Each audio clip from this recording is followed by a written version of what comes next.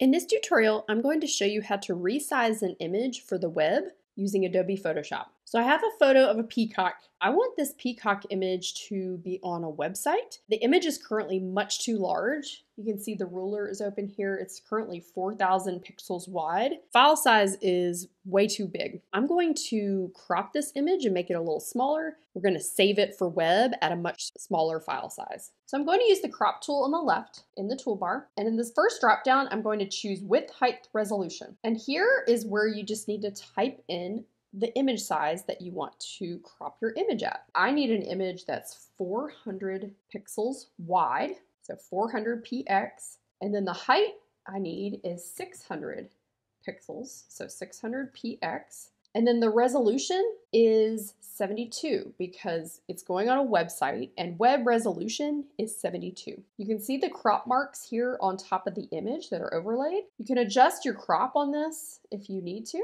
I'm just going to zoom in just a little bit on the peacock and have him be centered. And when you're ready to crop the image, you can hit enter or hit the check mark at the top. So you can check your image size by going to image, image size, and I can see my dimensions up here say 400 by 600 pixels. That crop worked. Click OK. So the next step is we need to export this image for the web. So go to File, Export, Save for Web Legacy. And you'll get this Save for Web box. And there's a couple things I want to point out here.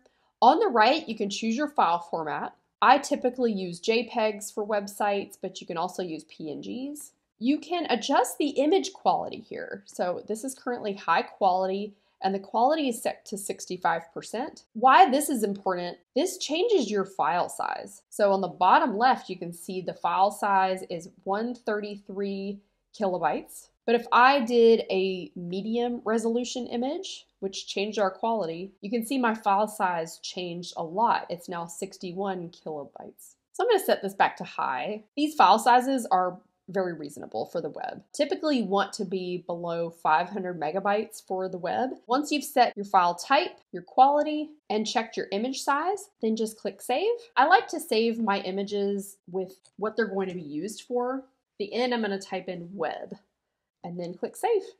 So that's how you crop and resize an image for the web using Adobe Photoshop. Follow CryeStudio for more Photoshop and graphic design tutorials. Thanks so much.